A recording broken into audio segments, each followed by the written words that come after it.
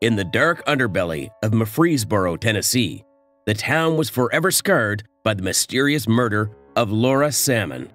On May 31st, 1984, the young life of Laura was tragically cut short, setting off a chain of events that would cast a long shadow over the years to come.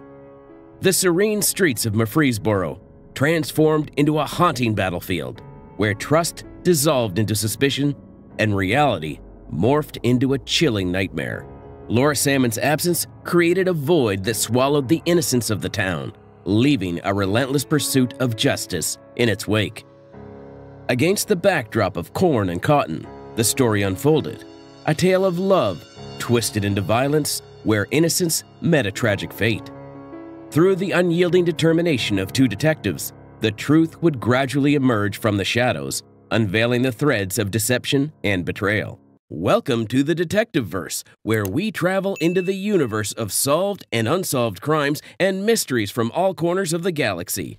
In today's video, we will peel back the layers of this bone-chilling mystery. Join us as we piece together the harrowing events surrounding Laura Salmon's disappearance, where her body was found, and the missing clues that were missed in the initial investigation that could have changed everything.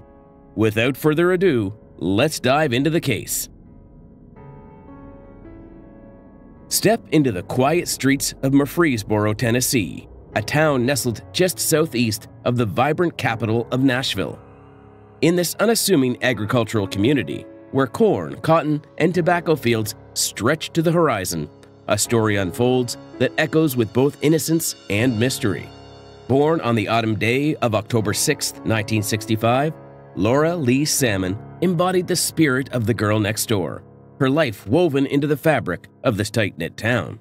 Attending Middle Tennessee State University, Laura balanced her studies with a job as a cashier in the local Kroger grocery store. Her path was familiar, her aspirations ordinary, yet she carried a remarkable charm that earned her the title of Little Miss Murfreesboro during her preschool years. Laura shone brightly throughout her high school years, leaving a trail of fond memories. The fall of 1983 brought a new chapter as Laura started her college journey, while her boyfriend, David Kyle Gilley, pursued his final year at Oakland High School. But the story takes an unexpected turn as the calendar flips to May 31st. Laura's ordinary routine takes an eerie twist when she goes missing after her shift at Kroger, failing to attend a crucial meeting at MTSU and leaving unanswered questions hanging in the air. On May 31st, 1984, Murfreesboro, Tennessee held its breath as the quietude of its fields was disrupted by a grim discovery. Farmer Johnny Muckle's visit to the Rutherford County Sheriff's Office unraveled a mystery that would leave the community unsettled. Amid the cotton and corn, the lifeless body of a young woman lay, concealed by an unusual assortment of clothing, jeans, and a jacket wrapped in a tragic narrative. Deputy Chief Robert Asbury led the investigation, piecing together the fragments of a story that unfolded near a rock quarry, a place where laughter once echoed. Dr. Charles Harlan's examination unveiled the brutality of her end, a series of blows that fractured her skull, a testament to the violence that had unfolded. Amid the facts, question lingered, the absence of sexual assault and the presence of evidence that didn't align. Murfreesboro, a town of innocence, found itself entangled in a tale of shadows. A significant breakthrough came from Robert Lehue, a sergeant in the sheriff's office. He was on the night shift and had an idea that paid off. He knew Laura worked at Kroger's, so he looked around and found her car, a 1976 Oldsmobile Cutlass Salon. Surprisingly, no fingerprints, not even Laura's, were inside the car. Instead, there was a mysterious hair and dirt in the wheel wells. These odd findings turned out to be crucial. Investigators Aubrey Shaw from the TBI and Ronald Rawalt from the FBI looked into these small clues. The dirt wasn't just dirt. It linked Laura's car to the roads near where the crime happened. Through careful examination under a microscope, they uncovered this connection. After Laura's tragic end, her mother, Lorene McKay, bravely pointed at Kyle, Laura's boyfriend, as the culprit. She shared a troubling story of Laura's relationship with him, marked by possessiveness and jealousy. Oakland High School had talked about Kyle's controlling ways, and it seemed these rumors were true. Laura's home was a safe space where Kyle was not welcome due to his behavior. What exactly went on in the relationship was unclear, but it was clear that it was tough. Both Ms. McKay and others urged Laura to get a restraining order against Kyle. Continuing their investigation, the detectives turned their attention to Laura's father, Mr. Salmon, and Laura's stepmother, Brenda. Brenda recounted the last time she had seen Laura on the morning of May 31st, 1984. Laura and her friend Trina were sleeping in the den, having returned late from an evening out. Mr. Salmon's memory aligned with Brenda's. Both of them bid farewell to Laura that morning, unaware it would be their final goodbye. Their world would shatter that evening when the district attorney arrived to share the tragic news. Laura and Trina, childhood friends and co-workers at Kroger's grocery store, shared a bond that went beyond the aisles. Trina's account revealed that on the night of May 30th, Laura had picked her up at 11 p.m. and the two had ventured to a Nashville nightclub, returning at 3 a.m. The next day, they headed back to work with Laura's shift starting at 9 a.m. Trina's account confirmed Laura's presence at the store until 1 p.m., and the puzzle pieces fell into place when Trina spotted Laura's car in a different spot at 3:30 p.m. Trina's testimony painted a picture of Laura's struggles. Fear clung to her like a shadow, especially when it came to Kyle Gilley. While Laura had been exploring new connections at Middle Tennessee State University, the thought of Kyle discovering this terrified her. The relationship was toxic, and she yearned to escape its grip, though the specter of his reaction held her back. Another Kroger employee joined the narrative, shedding light on Laura's final moments. They recalled leaving work together on May 31st, Laura having changed into Sergio Valente jeans, a top, and brown shoes. Laura confided that she was headed to her grandmother's for a swim. A chilling detail emerged. The employee had seen Laura's bruises on several occasions, a painful testament to the abuse she endured. Aware of Laura's involvement with Kyle, she urged Laura to confide in someone, emphasizing that physical harm had no place in a relationship. As the investigators wove through the threads of Laura's life, a portrait emerged of a young woman caught in the clutches of fear, struggling against the chains of an abusive relationship. On the evening of May 31st, a pivotal phone call reached the Salmon household, Kyle Gilley's voice on the other end. This call came shortly after the news of Laura's murder had reached them. Mr. Salmon urged Kyle to visit the sheriff's office, where he answered questions posed by Detective Asbury. In his informal statement, Kyle recounted seeing Laura at her grandmother's place from 6:30 p.m. to around 10:30 p.m. on May 30th. Plans were set for a swim the following afternoon, but Laura seemed to vanish. Formal proceedings commenced on June 6th when Kyle returned for a structured interview, and his Miranda rights were read aloud. Present for this conversation was Kyle's stepfather.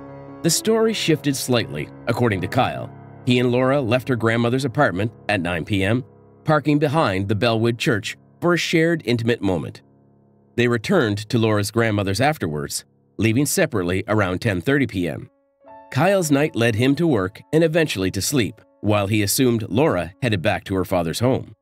Kyle's stepfather supported this account, noting that when he arrived home at 3 p.m., Kyle was still asleep. He briefly left to search for Laura and returned around 5:30 p.m. A subsequent interview conducted in early July 1984 by Tennessee Bureau of Investigation, Agent Tom Carmouche delved further into the narrative. Kyle expanded on his story, adding that after their encounter, they cleaned up using a pair of jeans he had in the car. He disclosed that he slept until 4:40 p.m. after work, only learning about Laura's murder upon his visit to the sheriff's office. However, Agent Carmouche probed, suggesting that Kyle couldn't have been certain that Laura had gone straight home after leaving her grandmother's.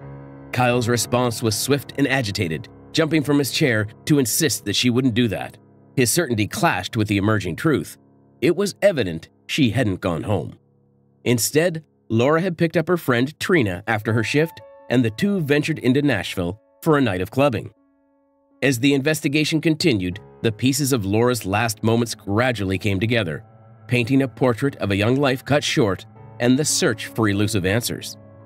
As detectives meticulously pieced together a timeline, an unexpected figure entered the scene. A woman from Nashville reached out to the police, reporting a harrowing incident of sexual assault. Her assailant chillingly referenced Laura's murder, threatening to replicate the same fate. The path led detectives to a startling revelation. The woman's attacker was connected to Middle Tennessee State University, attended the same gym, and frequented the same fraternity parties as Laura. He also had been near the campus on the day of Laura's murder. Patty Choatra, a forensic chemist from the FBI, entered the fray, examining the hair found in Laura's car in comparison to the new suspect. Although DNA testing was still years away, the lab could assert that the hair's characteristics aligned with the new lead. However, a single strand wasn't sufficient for charges to be pressed, leaving investigators hungry for more concrete evidence.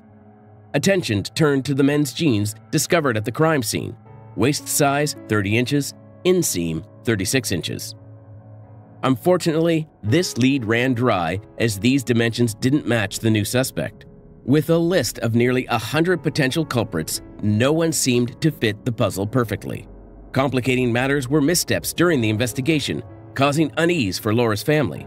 An unsettling incident arose when Laura's father visited the crime scene after its release by the police, only to find her necklace and blood-stained rocks. He collected these items and handed them over to the authorities. Later, it was revealed that the crime scene had not been properly secured overnight after Laura's body was discovered. Detectives had also neglected to wear gloves while gathering evidence. Additionally, a formal statement from the person who found Laura's body was never taken. Despite these shortcomings, Laura's case remained open. Over the years, new sets of eyes revisited the file in the hopes of finally identifying a suspect. The shadows of uncertainty lingered as Laura's story continued to unfold, each chapter marked by determination, frustration, and a steadfast pursuit of justice. It took 16 long years for Laura's case to finally find its resolution. In the year 2000, a pair of determined cold case detectives, Bill Sharp and Dan Goodwin, embarked on the daunting task of seeking out Laura's killer under the banner of the Rutherford County Sheriff's Office. Goodwin felt a deep personal connection to Laura's story. They were both part of the MTSU community. Laura was a little sister in Goodwin's fraternity, and they had even shared a trip to the movies merely 4 days before her tragic end. At her funeral, Goodwin promised Laura's grieving mother that he would tirelessly pursue justice. With an unconventional journey into law enforcement, transitioning from journalism to policing, he found himself back on the case that had touched him deeply. Their first steps included reevaluating the evidence that had been collected over the years. The advancement of technology now offered a chance to uncover new leads. The evidence was sent to the TBI lab for updated testing, particularly focusing on identifying the source of the semen found on the pair of rustler jeans. Meanwhile, they delved into the troves of old interviews and case files, hoping to unearth any overlooked leads. In the year 2000, a new lead emerged. A student from Oakland High School claimed that his own father was responsible for Laura's death. This potential suspect had a criminal record for aggravated assault, but when detectives pursued this avenue, they found that he had already passed away. However, they obtained DNA samples from his children, which ultimately did not match the DNA evidence from Laura's crime scene. Even Goodwin himself provided his DNA, given his prior connection to Laura, but it too yielded no matches. One name that continued to linger on the suspect list, even after 16 years, was Kyle Gilley. During a meticulous interview of Laura's case file, detectives discovered a note that challenged Kyle's alibi. The note indicated that a female witness had seen Kyle in Laura's car, driving it near the road to the quarry around 3:25 p.m. on May 31st, a contradiction to his claim of being home at that time. Amidst the passage of time and the twists and turns of the investigation, Laura's memory lived on through the dedication of these detectives. As the threads of the case began to weave together, the hope for closure grew stronger, promising answers to the questions that had haunted the town of Murfreesboro for so long. Detectives managed to locate Gladys M., who had been employed at the Heatcraft division of Lennox Industries during the time of Laura's murder. She recounted her memories to the detectives, revealing that on the afternoon of May 31st, 1984, As she was driving home from work, she encountered an intriguing sight. A two-toned beige Oldsmobile Cutlass with tinted windows sat at the intersection of Twin Oak and Halls Pike, the very road leading away from the quarry. The car didn't move, and after a while, she proceeded through the intersection. It was only the next day, upon learning about the murder, that she confided in coworkers about the unusual car she had seen at the intersection. Gladys became a key player in the unfolding narrative when presented with a photo array. From this array, she identified Kyle as the person behind the wheel of the car she had seen. She recollected that he possessed a slender frame, dark shoulder-length hair, and seemed tall based on the position of the front seat. In her memory, what stood out was the driver's blank expression as he stared straight ahead. Gladys's connection to the case deepened through her interactions with law enforcement. She had contacted the sheriff's office after seeing Kyle's photo in the newspaper and participated in an interview with TBI agent Carmouche a few months later, reiterating her identification of Kyle from a lineup. As Detectives Sharp and Goodwin delved into the archives, old witnesses were revisited and new ones emerged. A clearer picture began to emerge, and it was a violent one. Kim B., a friend and neighbor of Laura's, was one of those witnesses. She recounted an incident from the police station where both she and Kyle were questioned simultaneously. Afterward, Kyle offered her a ride home, during which he expressed a desire to visit Laura's father's house. While at the Salmon residence, Kim witnessed Kyle rifling through Laura's belongings and taking some of her letters, a scene that cast a shadow of suspicion. Following a perplexing series of events, Kim and Kyle found themselves at a party, an atmosphere that took a disturbing turn when Kyle made inappropriate advances towards Kim. He uttered unsettling words. "Laura's dead, she won't know," hinting at a chilling disregard for his former girlfriend's life. Uncomfortable, Kim left the party with Kyle, engaging in a conversation in a parking lot. In this exchange, Kyle repeatedly questioned why Laura had supposedly cheated on him and what she had done to him. Disturbed by his demeanor, Kim sought refuge by seeking another ride home, deeply unsettled by the encounter. Another missing piece was discovered in Shelley D., a witness never questioned during the initial investigation. Shelley, a high school sophomore in 1984, had crossed paths with Kyle at a keg party, and the two had ventured to the rock quarry on Twin Oak Drive. During their interaction, Kyle broached a chilling topic, asking Shelley if she wanted to end up like Laura Salmon. When Shelley inquired about Laura, Kyle shockingly revealed, "She was my ex-girlfriend, and I killed her." It wasn't until June 2000 that Shelley decided to come forward, providing crucial testimony that had remained hidden for years. Meanwhile, the TBI lab was hard at work, re-examining the evidence surrounding the Rustler jeans. Crime scene technicians discovered bloodstains above the knees, indicating that the person wearing the jeans had knelt over Laura during the attack. The blood spatter pattern suggested a medium velocity, implying that an instrument, such as a rock, had been utilized, lacking substantial force. Crucially, the blood spatter on the jeans matched Laura's blood. Among the evidence, a small semen sample was also found on the Rustler jeans. The focus now shifted towards identifying the owner of this sample, Kyle Gilley. Kyle had relocated to Bradenton, Florida in 1986, where he worked for the Public Works Department in Manatee County. Assisting in the case, Rich Gherkin, a sergeant from the Manatee County Sheriff's Office, questioned Kyle in May 2000. Kyle denied knowledge of the rock quarry before Laura's murder, any jealousy, physical violence with Laura, or sexual activity with her prior to her death. A blood sample was eventually taken from Kyle under a warrant and sent to the TBI lab in Tennessee for DNA testing. The culmination of years of persistence was drawing closer as the truth inched towards the surface, ready to shine a light on a case that had long remained enshrouded in darkness. On May 31, 2000, a significant milestone was reached. The DNA sample extracted from Kyle Gilley was finally matched against the semen sample discovered on the Rustler jeans.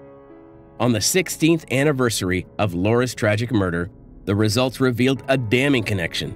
Kyle Gilley was indeed the source of the sample, strongly suggesting that he had been wearing those very jeans when he fatally assaulted Laura kneeling over her and wielding rocks as weapons. Detective Goodwin's commitment was unyielding, and he returned to Florida on November 13, 2001, for another pivotal interview with Kyle Gilley.